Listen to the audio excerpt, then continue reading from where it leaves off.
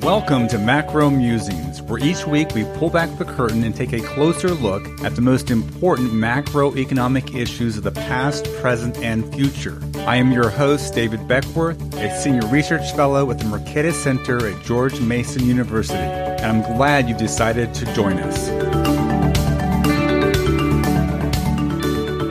Our guest today is Stephen Kelly. Stephen is the Associate Director of Research at the Yale Program on Financial Stability. Stephen joins us today to discuss the financial stability implications of the discount window. Stephen, welcome back to the program. Great to be back, David. It's great to have you on, and I am doing this show because I saw you moderate a panel that the Atlanta Fed had put together for its annual financial conference, and it was a really fascinating conversation. But before we get into that, Stephen, would you share with us a bit about your center there, what you're doing on financial stability? Yeah, so we're sort of based on the, fun presupposition that financial crises are not going to be prevented in every state of the world. And if you think about it, you don't want to design a system where the probability of a financial crisis is zero, right? That's not the optimal social percentage. And so really what we have here is freedom to think about crisis fighting exclusively. The sort of rule of crisis fighting policy amongst several, international organizations is like, don't talk about Fight Club. And some of that is very real because the second Jay Powell comes out and says, well, we're thinking a lot about how to fight financial crises, people get nervous, right? So it's a little bit of like, there are thousands of excellent economists working on what to do to prevent the next financial crisis. And then if you sort of say, okay, how many of you are working on what do we do and how do we design things when that prevention fails, the hands sort of go down. So we're really focused almost exclusively on building the playbook for modern financial crises and sort of how you get a financial system restarted again. So what is your role in the Yale Program on Financial Stability? What are you doing? So we are, well, it depends, because when I started, it was to work on 2008, and then we're sort of supposed to be like cicadas, us financial stability folk, and we're coming up too frequently, basically, with 2020, and now 2020 is like a historical example because of 2023. So, as things come up, we're very much working on current events, and obviously we're going to talk today about a lot of the reforms that are coming up post-SVB, post-2023 banking crisis.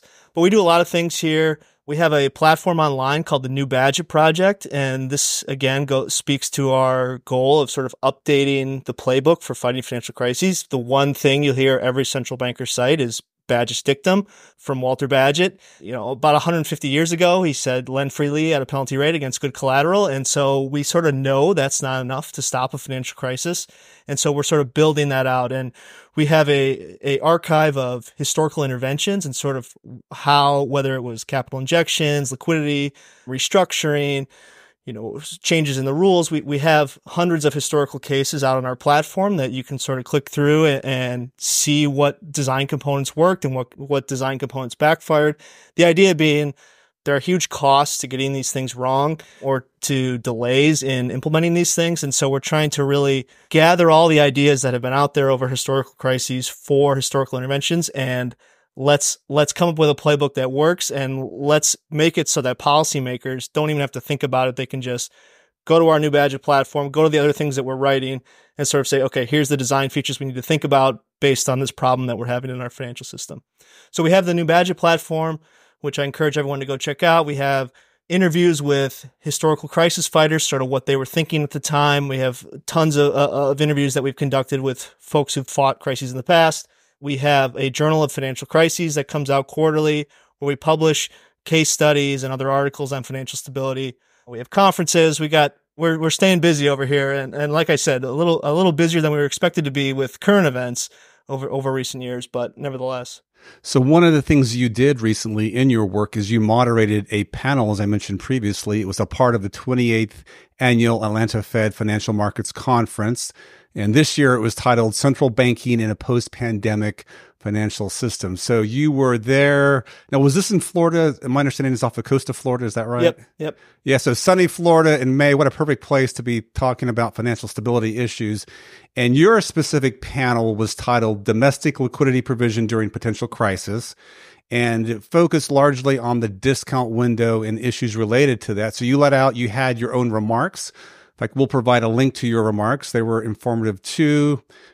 Great person to lead out in this conversation, but you had several guests. You had Bill Nelson, as listeners will know, past guest on the podcast, your colleague, Susan McLaughlin, and then Luke Levine, if I'm saying his name correctly, he's the Director General of the Directorate of General Research at the ECB.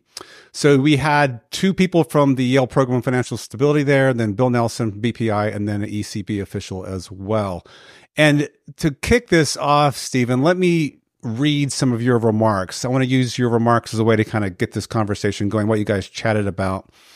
I want to read the first two paragraphs. I think it captures the kind of the spirit well of what went down. You say, it's rare that after a financial crisis, political consensus begins to form around the government more ably supporting banks.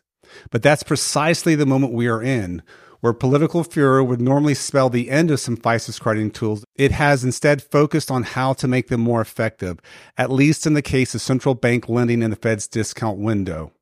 And you go on to note that there's broad support for this. It seems to be having a momentum of its own. It's moving forward. And as it turned out at that conference, Vice Chair for Banking Regulation, Michael Barr, had some announcements. So I want to talk about this issue here. First, let's talk about kind of the momentum behind it. And you've touched on already the SVB crisis, 2023, the banking turmoil then. Also, we can talk about Michael Barr's speech, and then maybe some of the issues going forward, as well as is there congressional support for it.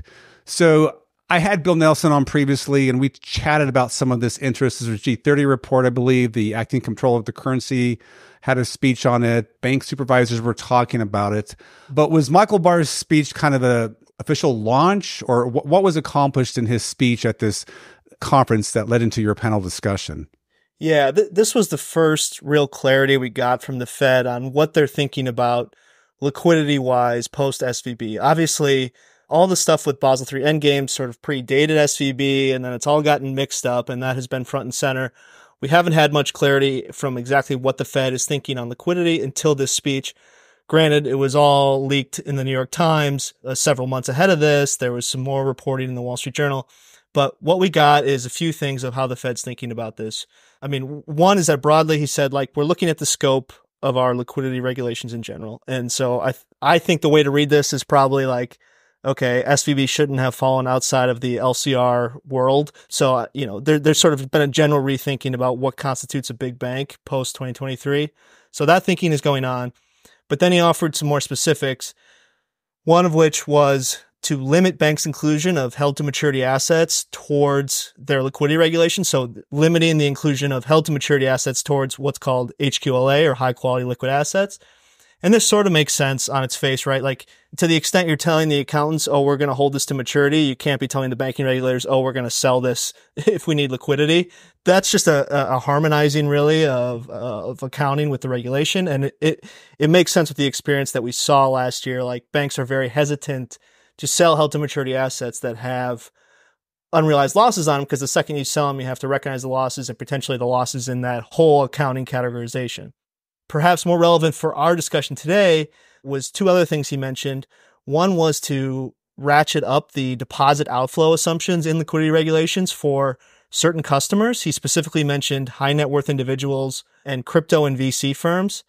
We can talk more about this in a minute, but just the last thing he said, they're looking at, particularly for, again, this is all for banks, he said, of a certain size. So it's a kind of a guessing game at that point, but you can think of maybe 10 billion, maybe 50 billion, maybe 100 billion. So he said that the Fed is looking at requiring a level of discount window preparedness. So this is just the ability to borrow from the discount window, which banks are sort of woefully unprepared to do.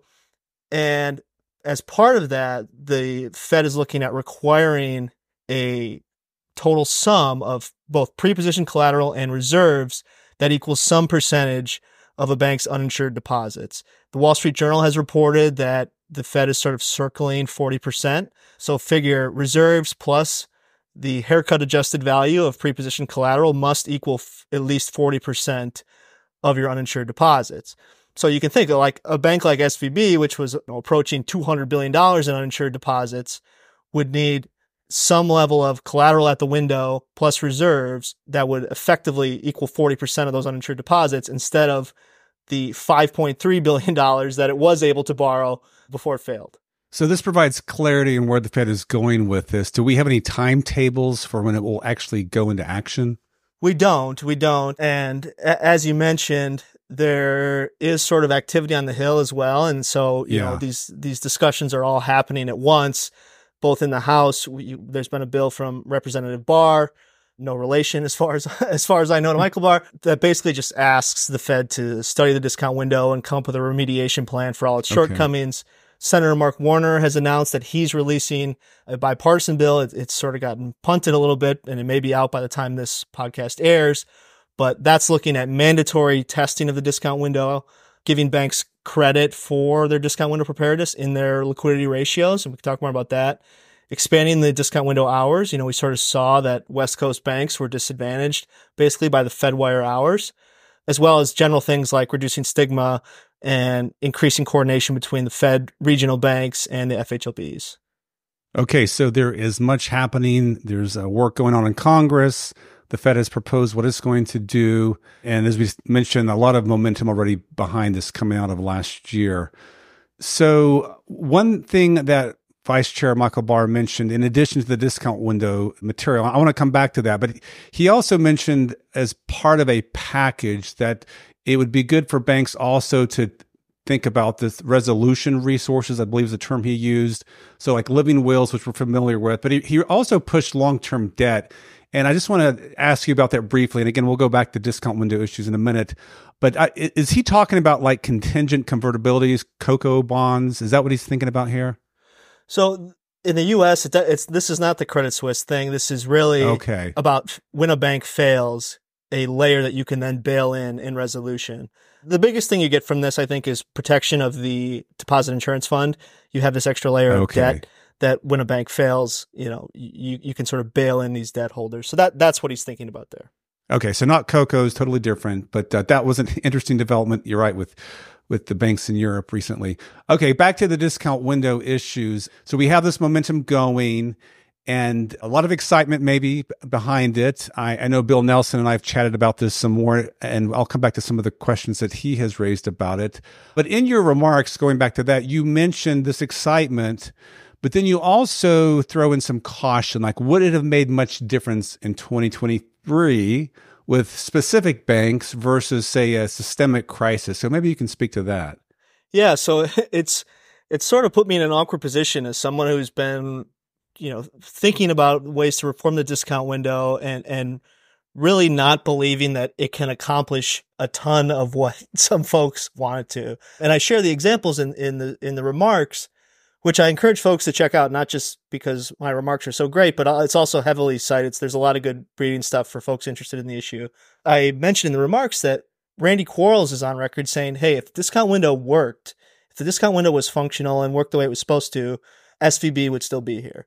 And Michael Barr, his successor in the VC for supervision role, has said, okay, discount window access or lack thereof or its functionality is not the reason that these banks failed, which I think is much more convincing, not least because even from an accounting perspective, SVB was underwater. But, you know, I kind of wanted to raise the issue of like, okay, you know, we're sort of agreeing on some of these technical changes around prepositioning or hours or you know, mandatory testing. But we sort of have, I'm saying we as the royal we, folks thinking about this sort of have still a wide spectrum of views on what the discount window can accomplish. And I think it's important that we sort of give up the idea that the discount window alone can really rescue a bank that is facing a run in the market due to perceived non-viability. I mean, if you think about what it means for a bank to go to the discount window that's facing a run, it's replacing its depositors with the Federal Reserve. So not only are its interest costs going up substantially, you know, from effectively zero to, you know, in present case, over 5%, but your depositors are your future lending franchise. They're who your employees have customer relationships with. So, you know, the idea that we can keep a bank in business that has been deemed non-viable just by reassuring customers of full repayment, I think is lacking. That's a necessary but not sufficient condition. And, I share the examples of Credit Suisse, where they put $200 billion, over $200 billion in the window for Credit Suisse, which was more than any estimate of how much liquidity could have run, how much it would have needed. And you saw the run continue.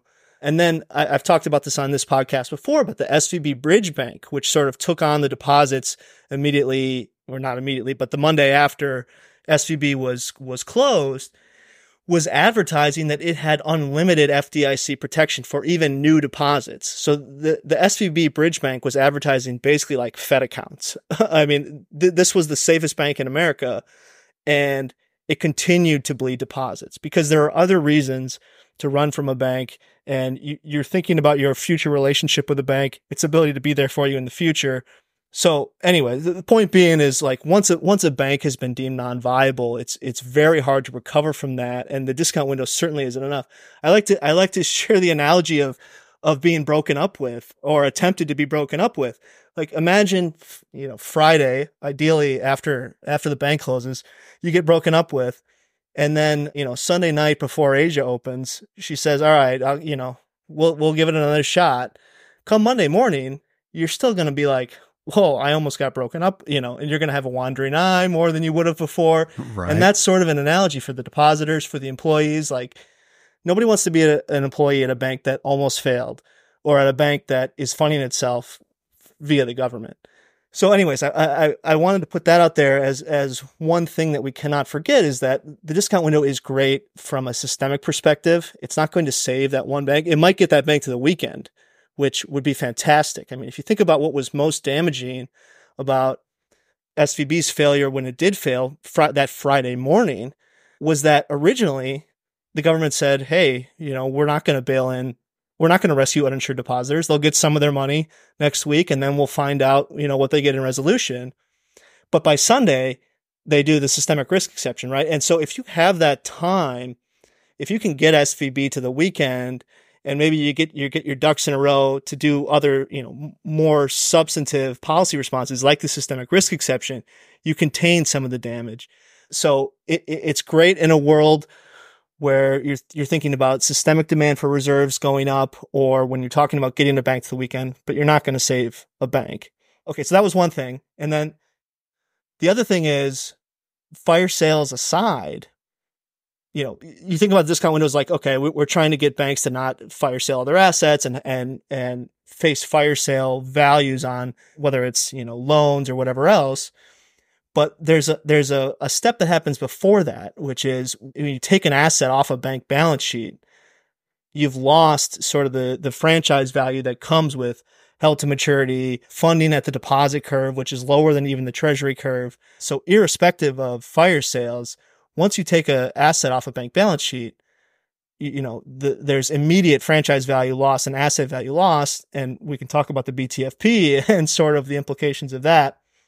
But so I sort of raised the elephant in the room, which is like, if you're in a world where every asset has fallen substantially in value because of interest rates, I mean, this is not, 2023 wasn't really about credit risk. We're thinking about interest rates. That's much harder for the central bank to ignore. Like in 2008, literally FASB is coming out and saying, hey, if stuff's really illiquid, you don't have to mark it exactly to what markets are saying.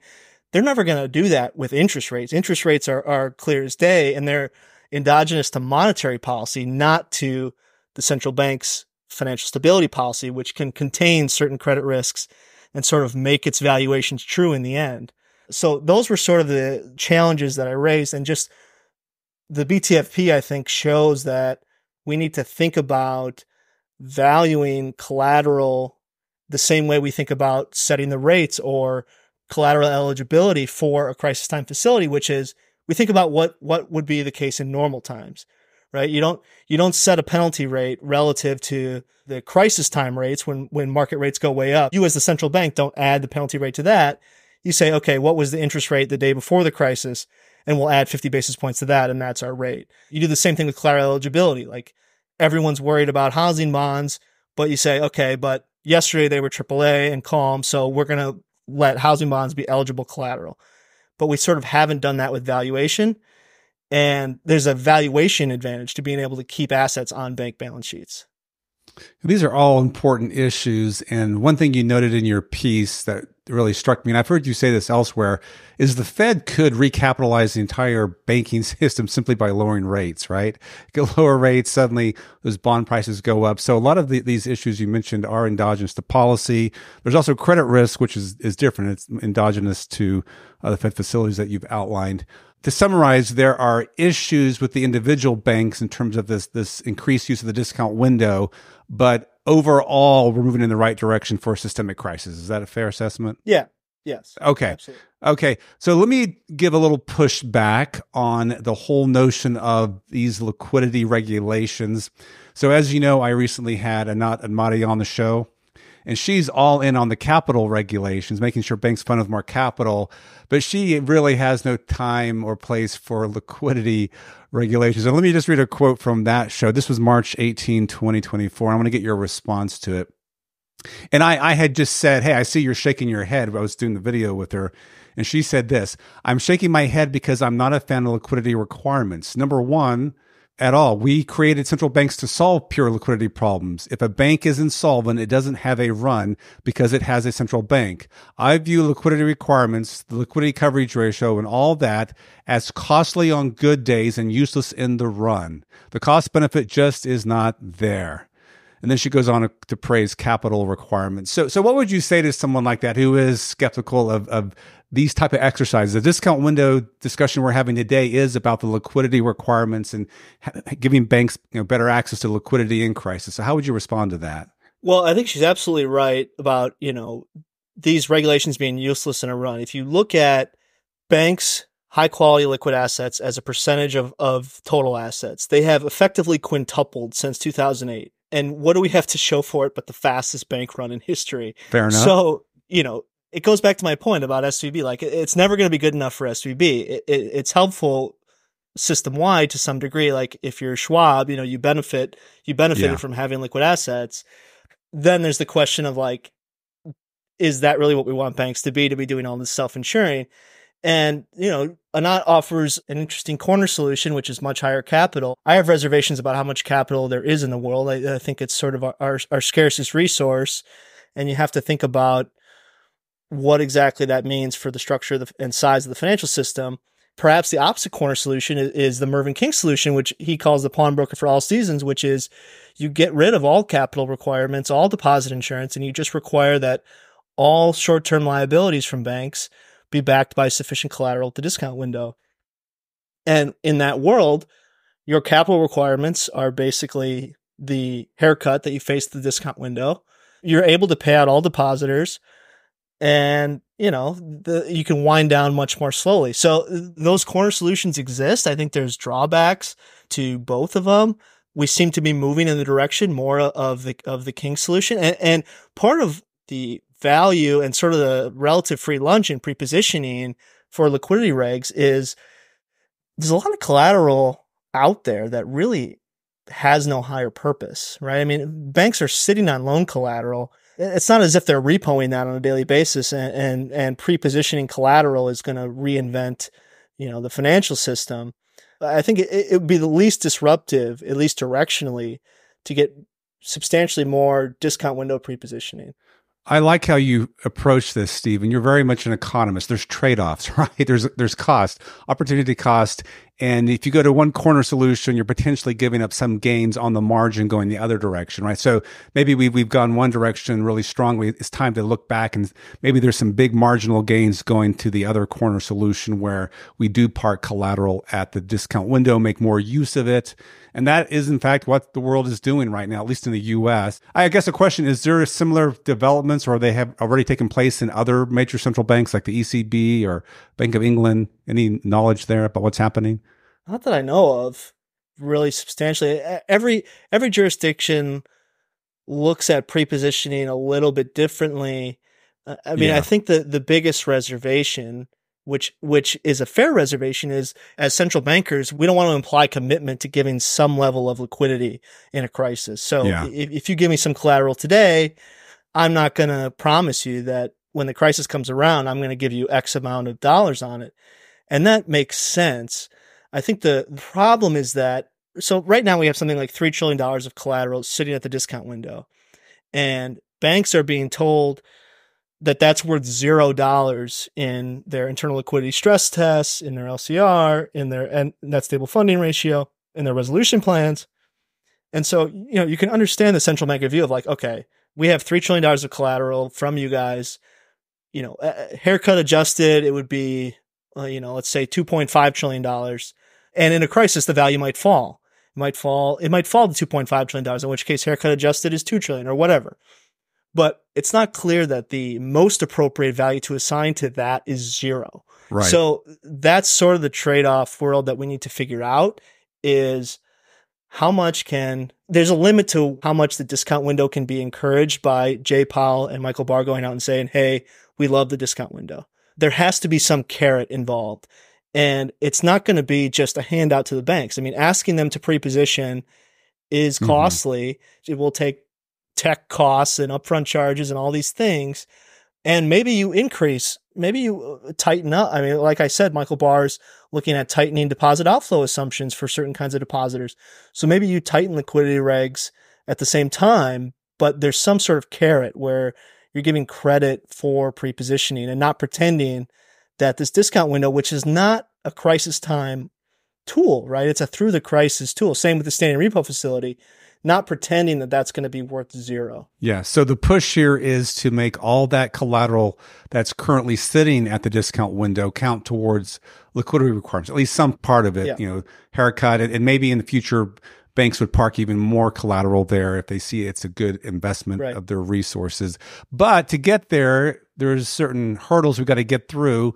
And one of them being the stigma. And I know Michael Barr in his speech, he talked about this. He mentioned they really have to get on top of the bank supervisors and examiners to change their mindset. So it's not going to be something that happens overnight. It's going to take some work.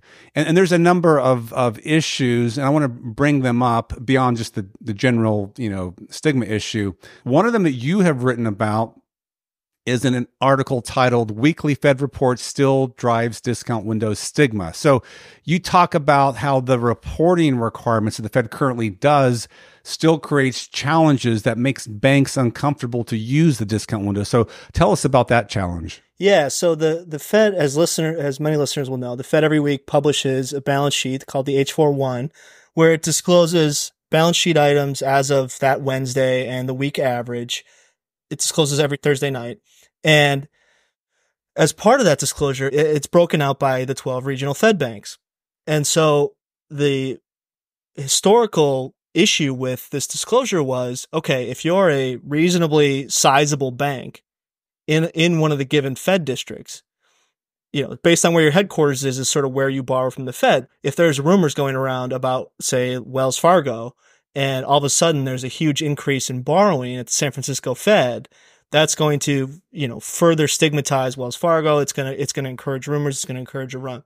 I mean, the Fed was very aware of this. And what it did in 2020 at the start of COVID was it said, okay, from now on, when we break down the regional balance sheets, we're going to combine discount window lending at the regional level into our securities allocation. So when we're doing QE, we have a massive SOMA portfolio that's allocated across each regional bank, and we're going to stuff the discount window borrowing into those numbers, and that's going to help protect and sort of disguise those numbers. And that's true to some degree. The problem is that QE is public, and basically you can back out. And so the note you mentioned that I wrote, it was, I sort of played hedge fund analyst for the day and wrote this thing is very real. I mean, Bill Demchak, the CEO of PNC, at a Brookings event a few weeks back said, look, these disclosures are regional, and the second we borrow, it'll show up in that data. And so, PNC is in the Cleveland Fed district. So if people are kind of thinking about PNC and all of a sudden $10 billion gets borrowed, who else in the Cleveland Fed district might that be?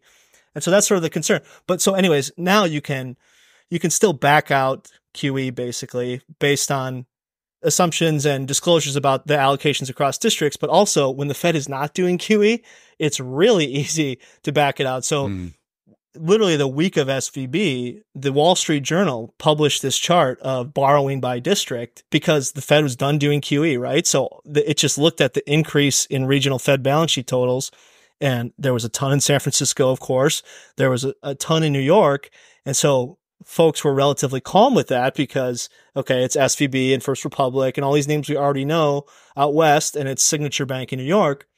But there's sort of an alternative world, right, where PNC does want to tap the window, and all of a sudden the Cleveland number goes way up. Or I mentioned Schwab before. I mean, folks may remember Schwab was kind of on the brink, or, you know, at least in the headlines last spring. Imagine the Dallas district goes up 10 billion or whatever. It's okay. Schwab's at the window. Schwab's going down, you know, and the run is perpetuated. Right. So this risk is still out there.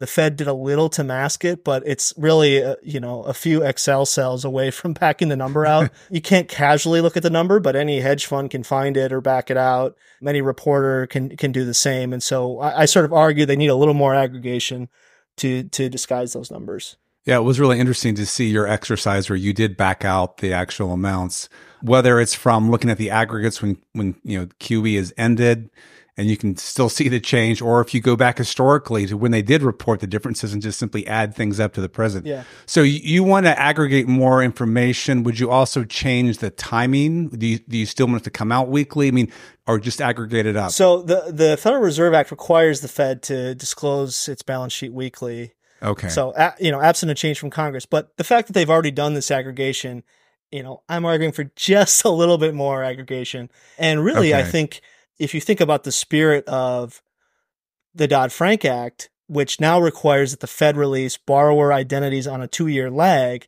technically it's eight calendar quarters, that's already proven to be stigmatizing.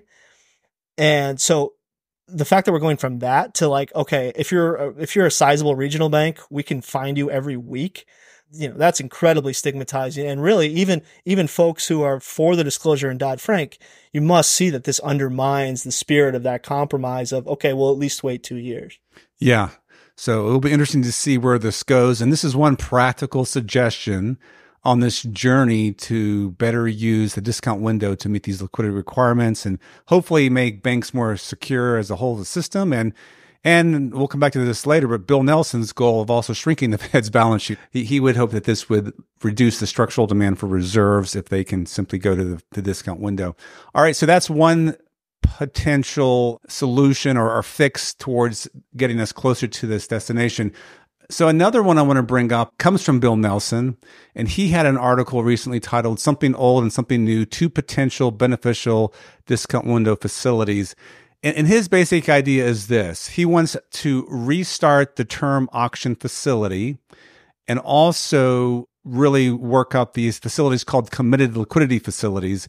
So the term auction facility, many will remember, was used after the great financial crisis. The Fed would auction off funds from the discount window, and it had a whole lot less stigma associated with it because you weren't going to the discount window, you were going to the auction. The committed liquidity facilities would be collateral that is committed to the Fed, and in turn, the Fed commits lines of credit to the banks. So his point is together, like if we start doing the term auction facility, so banks get used to, they get comfortable going to the discount window, and then you combine it with the committed liquidity facility, you're really on a path of getting past the stigma barrier and to making the use of the discount window kind of normal operating procedures. Any thoughts on it?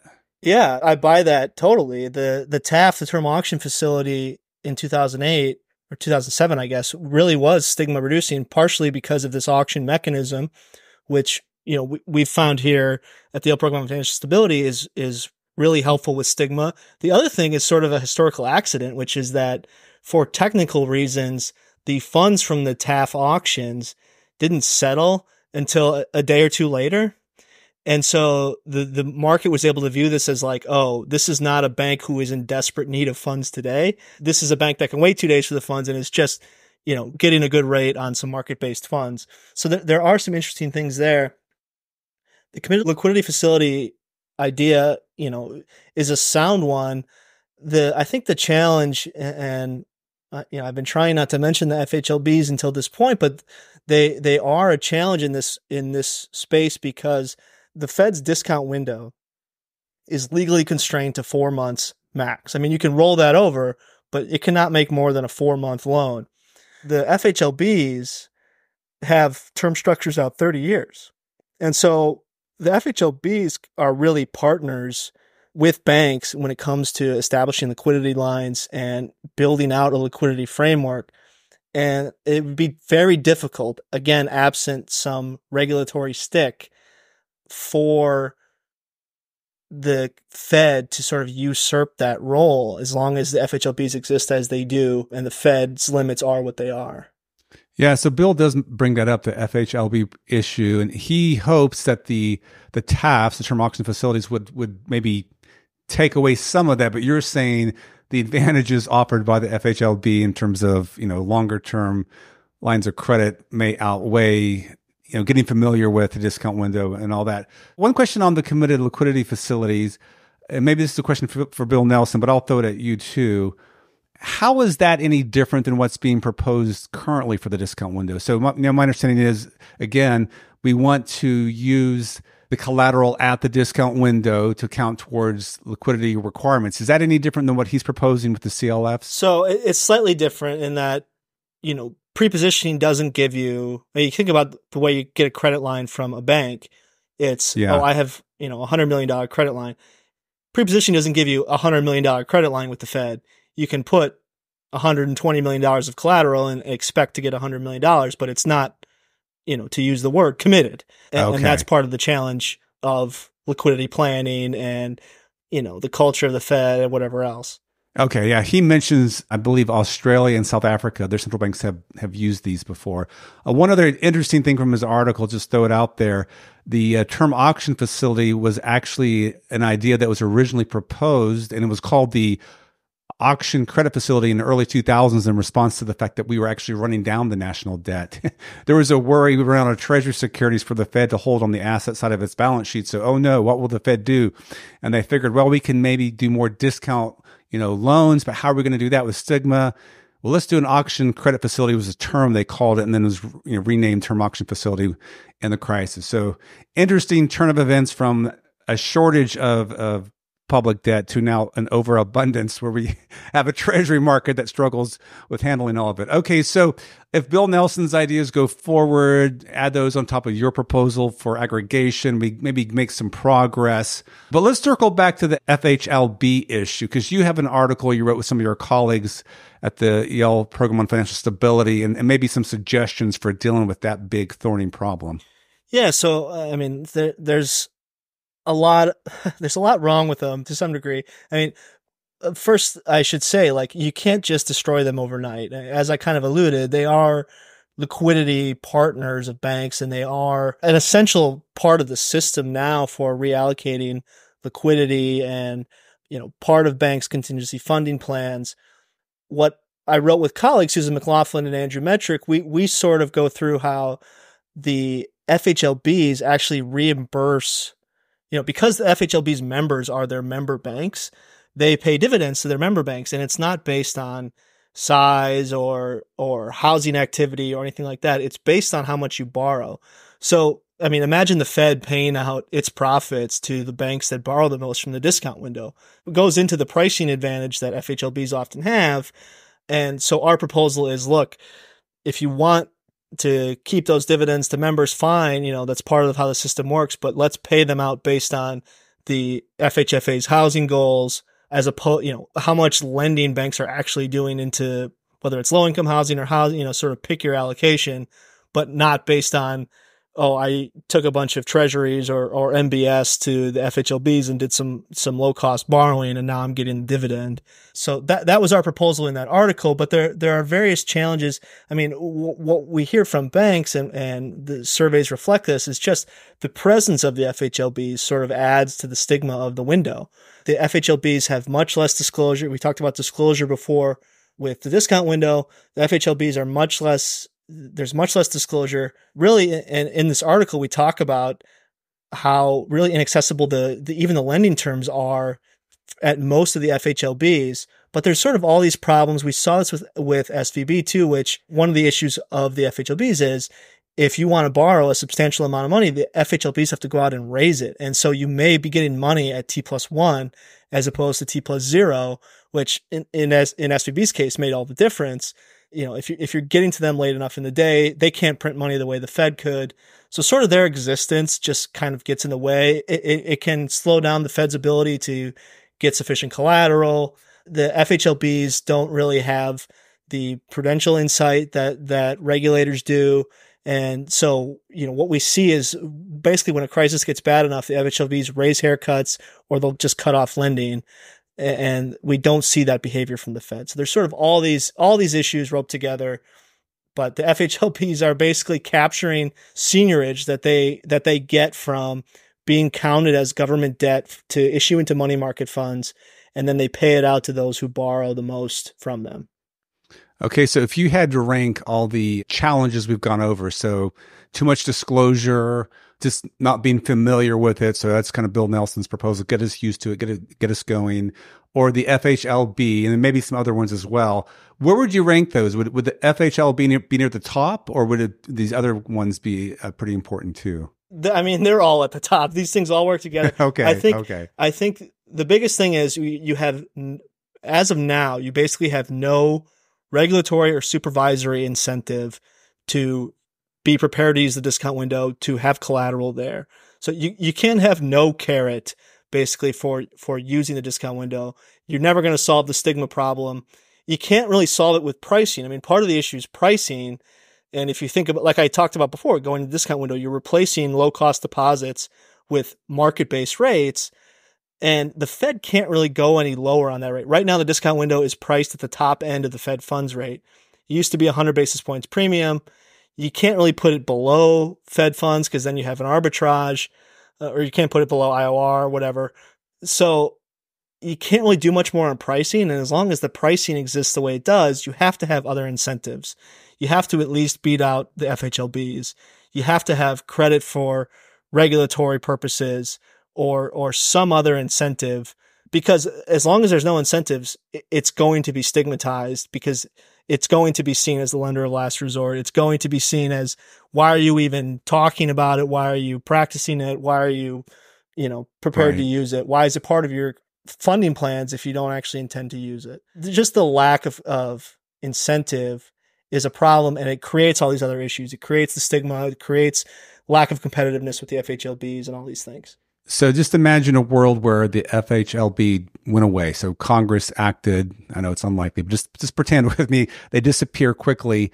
Would there be a missing market for banks? As we mentioned earlier that the Fed only can go 4 months out on the discount window. And so that the rest of that way of that term structure is being met by FHLB. So would there be a missing market? Would the Fed need to have some changes to its Federal Reserve Act as well to meet that market? Potentially. Potentially you get the private market to do this. Remember, the FHLBs are just a collective of all their members, which is banks, credit unions, insurance companies. You lose the seniority and the joint issuance of debt and all those things. But like I said, they're liquidity partners to their members in a way that the Fed will probably never be, even if you change the rules. So you get some replacement with the private markets, but you run the risk. Like I said, you can't just destroy the FHLBs and then hope the Fed improves. You have to have other incentives in place. The FHLBs, the week after SVB, I think they borrowed $500 billion in the market. Is the Fed really willing to step into that breach and do that much lending? You're talking about a cultural change too. Again, it depends on the supervisor, it depends on the regional bank, but you're talking about a cultural change about how the discount window is viewed across the Fed system.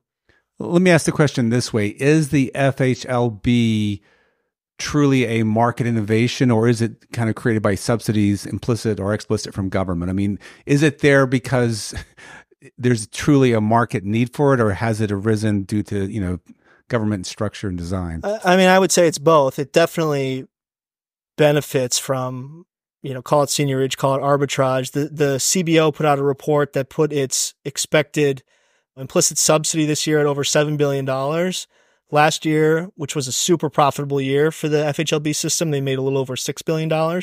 So to some extent, yes, the profitability of the system only exists because of the subsidy. The main one being that it can issue debt into government money market funds. But there is some innovation, and there is, in theory, a private sector alternative to what it does as effectively a bank clearinghouse. And, the joint and several liability that of all its members that it uses, of the joint and several liability of the system, and it's supported by its members, that's advantageous. And if you could recreate that, I mean, you're sort of back in the 1900 world of clearinghouses, but there was advantages to those. But yeah, you just can't destroy it overnight. Yeah. Well, it sounds like Vice Chair Michael Barr has his work cut out for him, along with all the other people at the Board of Governors and other bank regulators who are wanting to go in this direction of more use of the discount window. Now, let's circle back to your panel, because that was the original motivation for this show. So again, it was at the Atlanta Federal Reserve Financial Market Conference. It was in May. And you had two other guests. I mentioned Bill Nelson, but did Luke Lavin or Susan McLaughlin, do they have any other thoughts you want to share with the audience? Well, Susan had, she kind of has a novel idea. She really wants to separate more primary credit and secondary credit. So these are sort of the two levels of the discount window. Primary credit being sort of the through the cycle. It's supposed to be no questions asked. We sort of don't see that in practice everywhere in every case, but it's for solvent, well-capitalized banks. And then secondary credit is a little more punitive, and it's designed to be kind of for banks that have low capital or that are otherwise going through solvency issues. And she really wants to separate these facilities and really just have a no questions asked facility for solvent banks that she talks about automation and things like that, which again closes some of the gap with the FHLBs, but automation, not all this, I've got to call the discount window and then wait for approval. So kind of separating the so-called good guys and the good banks from what's effectively a resolution financing facility. She's got some articles out showing exactly how often people use secondary credit or come off secondary credit, which is not frequently. It's effectively a bridge to resolution or other things. And she's looked at other jurisdictions as well, and there's much more distinction between the two facilities. And so her hope is that sort of renaming, redesigning these facilities can reduce some of the stigma associated with running them both in parallel. So she's very focused on that. Luke was much more critical of the uninsured deposits situation that we ended up in. And really, he saw this as a much higher order problem than anything to do with the discount window, and really thinks like we should have never let banks fund themselves with, north of 90% uninsured deposits or 80% uninsured deposits like we saw with SVB and Signature. There are challenges to that, because if you want to run a business like banking Silicon Valley, like by its nature, you're going to have uninsured deposits. Like there are some business models where by their nature, you're going to have uninsured deposits. If you're BNY Mellon, for instance, or if you're trying to bank a certain sector. But he was very much focused on that more than the discount window and the BTFP. Okay. Well, we'll provide a link to that panel in the show notes, so check it out, listeners. It's a great discussion. The whole conference is very fascinating. And I was really surprised to see how long this conference has been going. I believe it said 28 years. So it's becoming the financial stability equivalent of the Kansas City Fed Jackson Hole meeting. Is that fair? I'm sure Atlanta Fed would say yes, definitely. Right. Yeah. They would say, come on. That's right. We are it. All right. So in the time we have left, I want to go back to Bill Nelson. As a friend of the show, and I share many views with him, very sympathetic on many of his positions, including ones we've just talked about. But one in particular, he wants to see the Fed's balance sheet get smaller for a number of reasons, shrink its footprint, financial system. Also, though, to impart return, at least to some extent, some overnights, interbank, unsecured lending.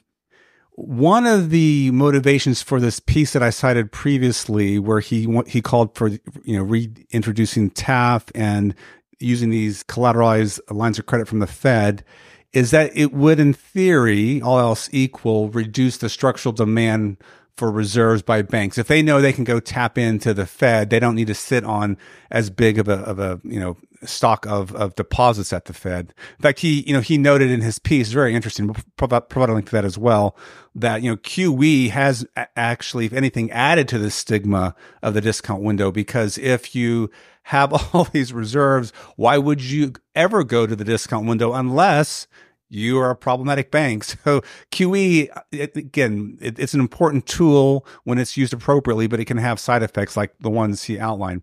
In any event, he wants to see us go in that direction. And I bring that up, Stephen, because there have been a number of other central banks that have taken a look at their operating system. And so you may have seen that I had Isabel Schnabel on the podcast. She's a senior executive at the European Central Bank, and she led a 15-month review of the ECB's operating system. And what they're doing is they're going to go from kind of a floor system to what they call demand-driven, but somewhere in the direction of a corridor. It's not going to be quite a corridor. And in fact, they're not the only one doing this. There's a number of central banks. There was Reserve Bank of Australia, the Reichsbank from Sweden, Bank of England, they're all kind of inching away from a floor system to what they call demand-driven system, where there'll be more activity at like the repo facilities they have. So banks will kind of go to the facilities when they need more reserves or get rid of reserves. And that's kind of more market-driven as opposed to just loading them up with reserves. And sometimes the definitions get tricky. What they call ample might be different than what the Fed considers ample reserves. But I guess my question to you is, have you heard or seen any other individuals, talking about this potential implication of using the discount window, that it could also lead to fewer reserves being held by banks, and that it might push us in the direction that some of these other central banks are going? Yeah, I mean, I think most prominently Andrew Bailey, head of the BOE, has sort of advanced this view. And if you look at the BOE's QT program thus far, they're starting to see pickup at their standing repo facility. So not exactly a discount window, but in this case, effectively the same thing. And they're much more comfortable with that, and they want to see sort of ongoing activity through the standing repo facility that they have, where that's sort of the allocation of reserves into the system. My sense is that the Fed is, while there's internal debate, the Fed is much more of the view that when the standing repo facility starts getting substantial value, that's the time to think about ending QT, as opposed to, okay, this is sort of our smooth transition. I mean, they really talk about it like a backstop.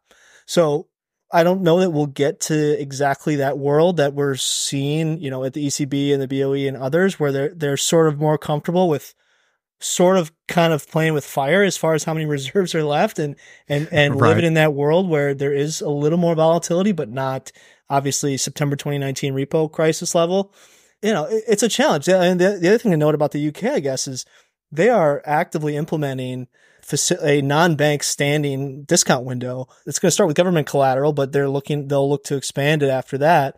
And so part of the challenge with using something like a standing repo facility or the discount window is, can you get banks to on-lend liquidity?